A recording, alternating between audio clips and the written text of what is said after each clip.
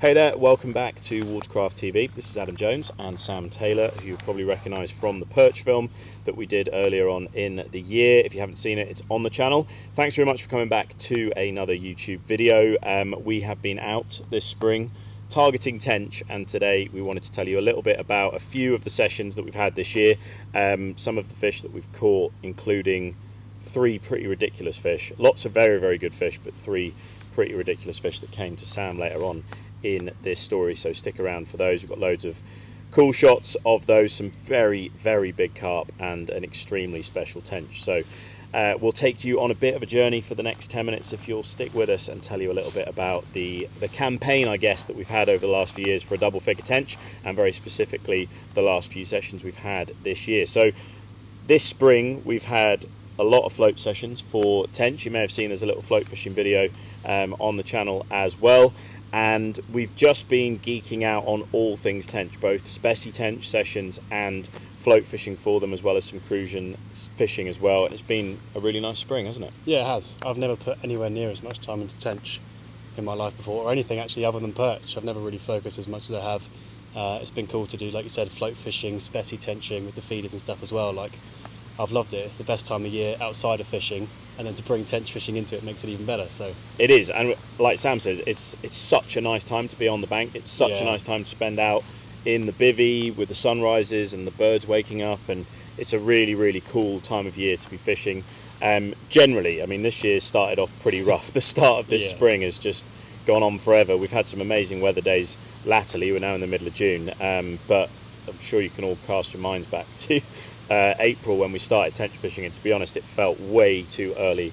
We'll talk about that in a minute. So I guess tench wise, I've been fishing from tench all my life. I absolutely love them as a species, and maybe 3 or 4 years ago we went on our first Speci tench session at Linear. First time you got the rods out and, you know, scaled things down from carp fishing. I don't think even then you could quite fully scale down. Still had 1 carp rod out, 1 tench rod out. My mind was still set on a 40-pound carp in the back of my mind. But yeah, it's gone from there basically. So we had a really cool session in a double peg on one of our favourite lakes at Linear. Caught quite a few fish. Sam didn't catch anything. Didn't catch anything in that 48 hours, which is a bit of a, you know, it's a running theme up until with tench. Up until the end. Just tench. With this tench campaign. Tench, and you know, we've put in quite a lot of hours as time's gone on. But this double peg session 3 or 4 years ago, that's where it started. Is where it all kicked off. And even though you didn't catch any on your side, we caught tench on that session. I think 8 tench on that one, and it kind of set a fire of, right, we're going to go out and give this a proper go. And a few years later down the line, we finally managed to get some time to do it. So we've had a few sessions, but 2 decent, just over 48-hour stints on the lake. 1 very early on and 1 slightly later on. The early one, very, very briefly, was very hard. We were in a very muddy swim. It was a combination of Glastonbury Festival without the music and trench warfare. You know, there was this much water on the peg the entire time. You couldn't put anything down. In wellies the whole time. It was grim. It was cold. I think it was like 8 degrees one of the days. 8 degrees one day, 16 degrees the next day. Wind directions all over the place. We battled it out for... And we were fishing 16 wraps, which for me is further than I've ever fished before. 16 wraps with light tench rods. It was tough. It was all tough. Of it together was difficult. But it was a good session in that we got the rods out and persevered, and all of those things were great. But we only managed 2 fish. I had a 5-pound, a mid 5-pounder in the evening, and then late in the night I had a 9-pound 2-ounce lovely tench, amazing fish, which we'll come back to in a minute, a fish that we now know quite well. And you know, it was a good session to get the rods out, but bloody hell was it difficult. Oh man, it was tough. But you've got to go through the tough sessions, and specifically Sam has got to go through the tough sessions to this point to put into context how ridiculous the second session was. So that was our first session. Like I said, we did have a couple of fish. They were gorgeous. We did put a lot of time in. We fished well. We fished at a distance. We were on a decent spot, which we found us, you know, all of that stuff is good. but it was very, very difficult. So we went home feeling a little bit battered. Yeah. And it is amazing being out this time of year for tench, but it is nice to have 3 or 4 bites in the morning, 3 or 4 bites in the evening or more, and be active and warm and have a few beers in the evening and have a barbecue. Exactly. That's probably 50% of the enjoyment of going out on these sessions. And that session was definitely not that. We were wrapped up and it felt pretty Baltic. Yeah. So a short month later, we're back on the lake, back in the swim where it all started. So we're on peg 4 and 5 of this particular lake. In the first session, we had Sam on one of the pegs not catching, and that's kind of carried through for 4 years. Sam was almost terrified of this peg. To be fair, I hadn't fished it again since, but the way that my brain used to work is that if I hadn't caught in a peg and someone had caught next to me, I just thought that there was a curse in that peg. I could never admit that, and I hate to admit that now, but there was a mental block. There was a mental block. Then we turned up to spec the peg like maybe 3 or 4 days beforehand, and there happened to be a tench angler in that peg, and he was catching tench, and then suddenly the curse was lifted, and then Sam wanted that peg again. I'd say it was more even. It was more like I was now open to that side of the peg, but I still wasn't like confident. But now now I knew that you could catch a tench from peg 4. Yeah, from that peg. Yeah, I was like, yeah, okay, fine. So then we decided to flip a coin, and as with all good stories, he got the opposite peg. So he'd gone from not wanting the peg to wanting the peg again, to then not getting the peg and being in the opposite peg. But ultimately, it's both pegs are good. It's a weird setup. It's almost the same bar. 12.5-ish wraps. It's more shallow on the right hand peg, which is where Sam was. Slightly deeper on the left hand peg, kind of going down into a bit of a silted gully that gets pretty deep beyond that. So my side was slightly deeper. We had a good bar to fish off, and then I had a silted kind of deep hole to the left, which I'll come back to in a minute. But we were fishing virtually the same distance onto this bar, so we both had rods on there. Yeah. You had another rod out. I had one in the right hand margin for a couple of days. Yeah. Because I remember we used the Garmin Striker cast. So we like chucked it down the margin. It was just like weed everywhere, and then there was just this hole, like a basin that came up. Dropped a lead in it, and it was like crack. Yeah. Weirdly, I didn't catch anything from that spot, but it was like for the 2 days I just persisted with solid bags on that spot, thinking it was going to go. And the tench were fizzing every evening. They were just fizzing and fizzing and fizzing. Yeah. And just nothing. Just nothing. And it was a really active peg. It was just further out than you could float fish it comfortably. It would be a cool one to do on the float if you could target it. It's an amazing. I'd love to see it kind of underwater. It must just be like a gravel. It was like a little highway between the weed beds, wasn't it? It really was like a channel running across the peg. So you fished there. I had 2. You had 2 on the bar. I had 2 on the bar. Yeah. And then I put 14.5 wraps out into no man's land on the kind of silted gully, based on a bit of advice I've seen from Di Gribble many years ago on one of his videos, talking about just having a rod that you feed just with the feeder, which is something I've taken into my tench fishing, and so often works just as a rod that is off by itself, a little less pressure, no spom going over the top of it, and often does a few bites. And in this session probably did 50% of my bites, and ended up being a kind of important factor for you as well. So that's where we're at. We're in the peg, we're ready to go, and as you'll see, it started off in a pretty crazy way. It was just dark, just before light on the first morning, and you had an interesting bite, an interesting fight. Talk us through it. Yeah, I mean, it was with this tench fishing, I was never expecting to catch anything until the first morning. Like you do your 12 spoms, you set up, you get the rods out, and that's it. So I kind of tucked myself into bed for the night, thinking like, right, that's it until first light. I'll get up and I'll start again. But as so happened, at 4 a.m, like just when you can just see that it's not pitch black, and just when it's like that blue's coming up in the sky, I think it was my right hand rod, just a few slow beeps, and I thought, that is actually happening. That is happening. Surely it's not a tench. Pick up the rod, and it's just like, I mean, it felt like a tench. I couldn't work it out at first. I was stood there half naked. Sam was half naked. Adam, in virtually the dark, and I get out of my bivvy and looking at this 1.5 test curve, and it's just like dabbing away. And Sam's like, I think it's a small carp. And I said, I don't think there are that many small carp in here. And obviously the 20-pound carp, 25-pound carp that are in there go like billio. Yeah. So he's just dabbing away, and he said, it might be a small carp, might be a tench. He kept reeling this thing in, and it was just dark enough to not really be able to see what was coming up through the water. And as it came up, I said to Sam, no, that's quite a big carp. And as he walked backwards up the bank, and I just literally just dropped the net and lifted this thing into the net. And I didn't want to say it out loud, but as you'll see, it was a seriously large carp. I mean, in the net, I knew it was a 30. When I lifted the net, I knew it was a mid 30. When I put it on the mat, I was pretty convinced it was a 40. We popped it into the sling, gave it away, and that is a 44.5 ounce mirror carp caught on a 1.5 pound test curve rod, a size 10 hook, and a few red maggots. That has blown my mind. You can tell I'm out of breath. Probably need to hit the gym, but that is absolutely mind-boggling. 44 pound one. 44 pound one on 1.5 pound test curves. First bite of the session. I mean, for me, it was like, even though I was there to catch tench, and I'd never actually caught a tench, you know, bigger than 7 pounds, I was like, well, that's it. Like, my mind was blown at that point, and I was satisfied. It was the first morning. We hadn't even like started when we'd catch tench yet. It was just we hadn't even started spomming in the morning. It was ridiculous. So, you know, as you'll see in the footage, just a crazy fish. It was a 2-tone on one side. And well, as you can see, very, very old looking 44 pound carp. Yeah, biggest carp I've ever seen. No, we saw a bigger one last time we were there from another angler. We saw the common, that big common. Box common, was it? Yeah.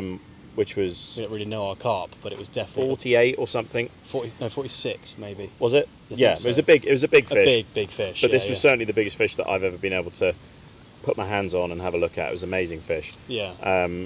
And like we said, that feels like that was the end of the session. That's, you know, mid 40 pound carp on tench gear. You know, a couple of photos, video of that, back into the water, rods are back out. Yeah. And then your rod went again. Yeah, we were making bacon butties, weren't we? We were literally just sat there. I was scrolling through the phone like a child, just like, what do you think of this photo? What do you think of this photo? And then my left-hand rod went, and you're like, that's a tench. Yeah. That's a tench. And at this point, I was like, okay, carp, done. Let's try and catch a tench. And then it went, and yeah, it was a special one. I didn't realise how special it was until it went in the net. Yeah, really nice tench, really big tench. Netted that one. You know, building a bit of a habit here of netting Sam's fish, which is a new. It's a new phenomenon for me. Yeah, it's good. I like it. Normally the other way around. But yeah, netted this fish, put it on the mat, and it's weird with tench because they're quite, you know, they're not that recognisable. But this one just looked similar immaculate to the one that I'd had in the previous session. I said, Sam, I'm pretty sure that's the same fish, but it looks very similar. Weighed it, 9 pound 2. Looked back at the photos, and there's a tiny little mark, and it's the same tench. We're on the other side of the lake on a completely different bar. First tench, tench in the last session, 9 pound 2. First tench in this session, the same tench, 9 pound 2. Just ridiculous. Absolutely. We talked about it the other day in the car. Like, when you actually think about it, a month later, the amount of tench in that venue, to have your last bite and my first bite from tench be the same fish, is genuinely bonkers. On the other side of a decent sized gravel pit. And the fact that we had a good amount of tench in that second session, so there's clearly a lot of tench there. Yeah, crazy. Absolutely crazy. Just nuts. So and that was PB. So Sam's PB, then we were equal on PB at 9 pound 2, and then the session was away, and I was starting to believe I was in the cursed peg. Yeah, it was feeling like it. At this point I was like, whew, yeah, thank God that I'm not on the left hand side of the peg. Sam thought that, you know, the curse was real. And we just went into the session then. We're just kind of going about casting the feeders. We're just fishing inline maggot feeders, little pin rigs, kind of popped up Medusa, maggot rigs, mini Medusas, and just going about working, really. Few spoms in the morning, regular casting every 35 minutes or so, and just building up those swims. Like I said, my left-hand rod just building that swim by itself. I think you had another one, potentially, and then after that, my rod started to go, so then the curse of peg 4 was lifted, and you know, bizarrely it was that left-hand rod that was a little bit further out in the silted area, just being fed by the maggots, and a pattern started to build that was obviously picking off a few fish as time went on, and it was, you know, like absolutely relentless. That's even the second morning. I think in the time that out of 5 bites in 90 minutes, 4 of them came from your left-hand rod. Yeah, and then also the bit that's building in this one is that I then consistently started getting bites on that left-hand rod, but consistently started getting fish into the weed and then losing them, and it was a very, nasty, it was a bittersweet peg. It was definitely working, but it was a difficult one to get them up and out, which became a bit of a frustration. But we certainly had loads of bites, and I picked up quite a few fish off that side on that first morning. Yeah. You had a couple more tench as well, and they're just immaculate fish, and it really felt like, you know, not broken the code, but we'd certainly managed to do much better in that first morning than we'd done in our previous session. So we both had 4 fish. Sam had obviously had the 40-pound carp, a PB for Sam. We'd had a 9. I think I'd had a couple of 7s and an 8. Yeah. You know, we're really getting into the session. So going into the first evening, again, just building that swim up through the day, and we had quite a few more good tench. Yeah, good you know, tench. just a really, really nice end to that day. I think we ended up on 11 or 12 fish each by the end of the first day. Yeah, I think more between us. Yeah, potentially. We had 4 bites each in the morning, 4 bites each. I think maybe 16 fish by the end of the first day. Who knows? At this point, we were definitely catching tench, and we were definitely into a really, really solid session, which was great. So that kind of takes us into the next day, I guess. And again, same concept, a few spoms in the evening, off to bed. I lost a carp in the night. Your rods were quiet at that point. Then next day, a few more spoms, went back to catching tench. It was pretty good that morning, and then the wind switched, didn't it? Yeah. So again, you'll see we've loads of tench. Won't go through every single one of them, but we had a really, really solid session. The rigs were working well. We were definitely on the spots. Yeah. Wind switched round, and everything became really quiet, didn't it, in that afternoon of the second day? And it just felt like we weren't going to catch tench. It really did, and we were working hard, but going from definitely having fish moving in and out of the swim to definitely not. And it can be that way when the wind switches round there. It can just put the fish off, and the rods were pretty much silent until your brother came down. Thomas came down at kind of coming into the evening at about 7 o'clock, there or thereabouts. So. He'd been there for about an hour. Yeah. In fact, the interesting thing about this one is halfway through the day, Sam decided to take the rod off the margin peg and started casting it just the feeder. There's the pattern. There's the pattern. Out to the right hand side onto an area that was clear, but just feeding it with the feeder. You probably had 5 or 6 feeder casts onto that spot. Yeah, well, it kind of came at around a similar point as the wind started to turn, because everything kind of went quiet, and then similarly to your left-hand rod, I started seeing the same big roll, carp or tench, but the same roll, just in the same spot over and over and over again. And I was pretty sure that it was solid underneath, but I wasn't entirely sure. So yeah, I changed over to like a slightly longer hook link, helicopter setup, just so it could fall a bit slower. And then, like your left-hand rod, just started firing that every half an hour and just wanted to build it. So it was kind of like not covenant bait, but like you said with your left-hand rod, just enough to kind of get them down and then get them back up again, like kind of induce a quick bite if it needed be.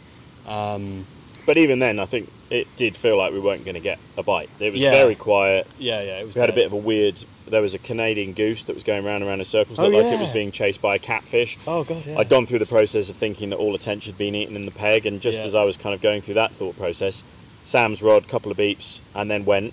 Yeah. And yeah, I mean the rest is history on this one. I mean it's like I said, we've been searching for a double figure tench. Well, I've been searching for a double figure. I'm still searching for a double figure tench, but we've been searching for a good few years. And this was definitely a good fish on the line for you. Yeah, it was funny. Like Adam said, my younger brother Thomas came down and said, "You've got until I think it was like 7:30 to catch a fish," and then I'm going. And then I think it was like 7:27. My right hand rod ripped off. I was telling him he was being a bad curse of being there because we weren't catching anything. But anyway, it went off, and I picked up the rod, and instantly I was like, that feeling. I feel like tench are one of those species where when you pick up the rod, if it's kind of a certain calibre or not. It's not like with carp where you can't be quite sure. Yeah. With the tench, when they get their heads down into the weed, you're like, that's probably a good one. Yeah. And it's the same as a perch, isn't it? In the sense that, and a pike, obviously because they're bigger, the kind of cadence between the head shakes is just bigger, so quite quickly. You just kind of know. And this one just kind of, when I had, like your weed bank on the left-hand side, I had one quite far right that a couple of carp had run into, but no tench had kind of managed it yet, maybe 1 or 2, but this just kind of plodded round slowly, just like ticking drag, and it was like, only when I watched the footage back I realised I wasn't making any ground on it. It was just plodding further and further and further away. and I stupidly said Thomas to net it. I put him under way too much pressure. He did get the job done, but I said Thomas net it. And also there was a snag right underneath the water, wasn't there? Yeah, there's like a big branch just underneath where I was fishing, which hadn't caused any problems thus far, but was still something to worry about. And yeah, it kind of came in, and we got that first glimpse of it. And I always feel like with an 8-pound tench, from my limited experience, they start getting that kind of like boxy look compared to they're just deeper and they're wider. And I was like, oh, it's that caliber. That's kind of what I mean. It felt like it was that size of fish, that kind of frame, especially in that lake. It was like, oh. And it went in the net. Thomas finally got it in the net. Yeah. And we knew it was big. Yeah. But as you'll see now from the B-roll and from this bit of talking, you'll see exactly how big and how special that tench was. Right, so what a ridiculous creature, as you've seen. I can't believe what we're witnessing. It's I mean, with this lake, you know, there's reportedly bigger fish in here, but over the last few years, this seems to be the magic number, 10.2, 10.3, that sort of size. 10.6 is unbelievable. And for Sam, you know, we've done probably 5 or 6 sessions here, and there's been a lot of learning and a fair amount of blanking, a lot of hours looking at motionless rods, and it is so well deserved to see you catch what is a truly biblical creature, and I am so jealous I've not got anywhere near this. And it's a truly magical thing to witness. Feel very, very privileged to see a fish like that out of this lake. Just an unbelievable fish. Oh mate, I'm blown away. I feel like I've jumped the gun a bit, you know, after literally 5-6 days, over 100 hours of blanking, to come in and have a 9-pound tench backed up by a 10-pound tench is unbelievable. We always said that the double was the number we wanted. I never thought it was going to happen this session. It's just the most unbelievable creature. It really is. I mean, you know, like I said, it's, you know, you work your way through numbers sometimes, and other times you work your way through the blanks and get rewarded with the fish that you deserve. Truly amazing, mate. Well done. He's got one over on me on this PB, and the carp, but it doesn't count. But what an amazing creature. Let's get arrested and we'll see you in a sec. Amazing, mate. Thank you very much, mate. So yeah, that was a crazy fish. It was a crazy fish. 10-pound 6. I mean, it's ignited a fire in me for sure. Yeah. It feels like a fish that I wouldn't have dreamt of crossing paths with for another few years. It's just a crazy. I mean, sorry, I'm getting distracted slightly by the fact that there is what looks like tench fizzing on this lake that we're sat next to at the moment, going absolutely nuts over there. Mental. Even when we're talking about this, it's still very difficult not to get distracted. It really was, you know, it certainly in that venue as well. There's big tench have come out there before, but over the last, I think last year there was a 10.4 or 3, something like that. Yeah. So, you know, it's really genuinely as good as we could have hoped for in the session. What a PB, what an unbelievable fish. Yeah. And at this stage you think, well, 44-pound carp, 10-pound 6-ounce tench, you know, can one catch any more fish in a tench session? And we did catch lots of other nice tench. I think I had an 8-12 male, which was a PB male for me, and the most beautiful tench I've ever seen, and a really, really pretty one. This we nicknamed it Mango. You'll see in a minute. It just literally an amazing like tench. It came straight out of a tench press. Just a crazy fish. And as we were taking photos of that one, I think in the morning of the last day, getting everything packed up, and your rod went again.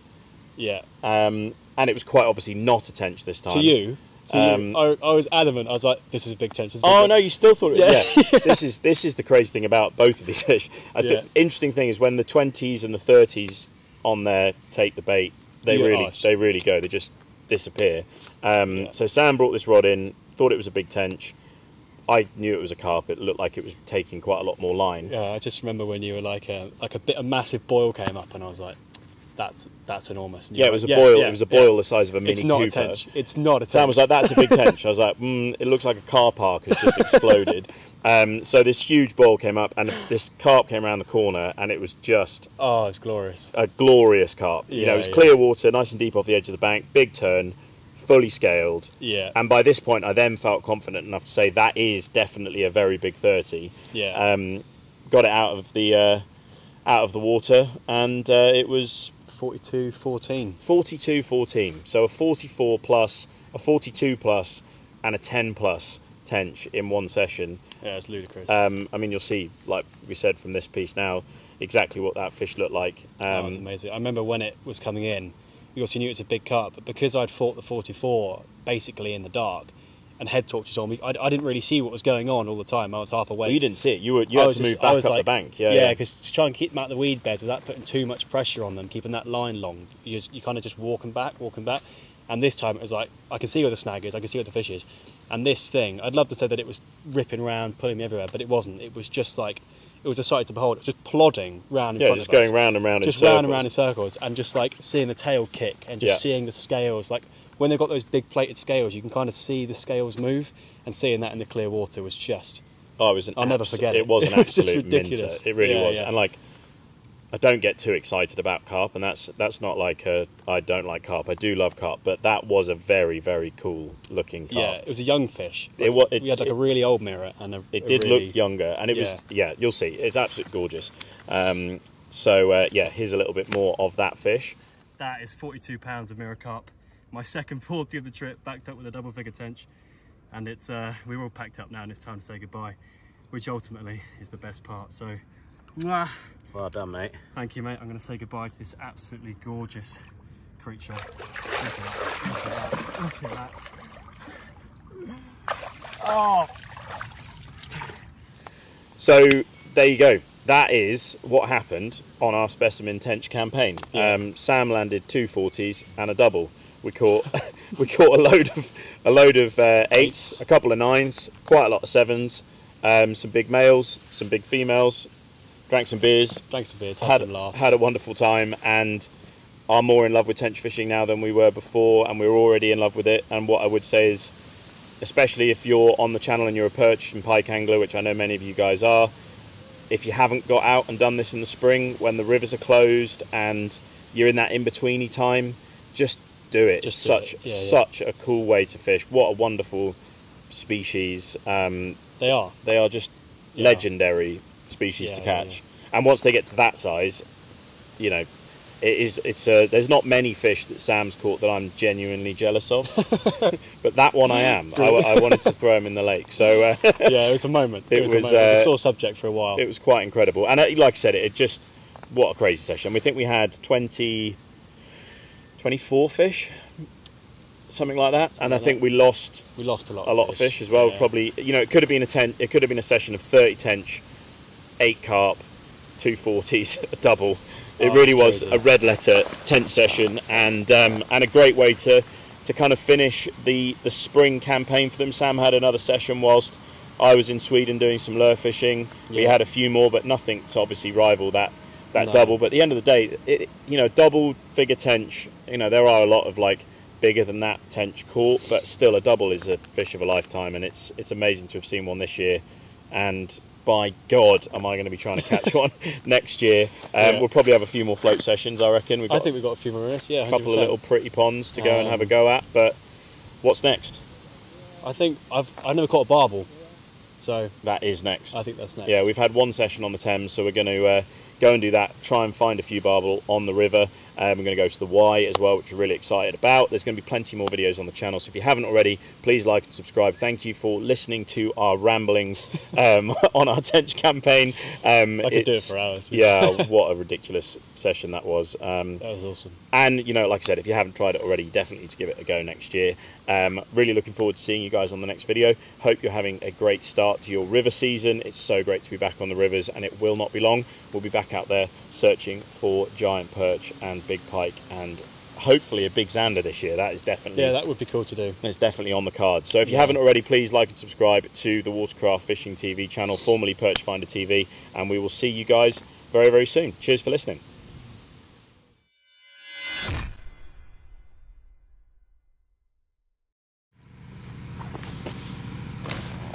So, tench. Is this actually your last start?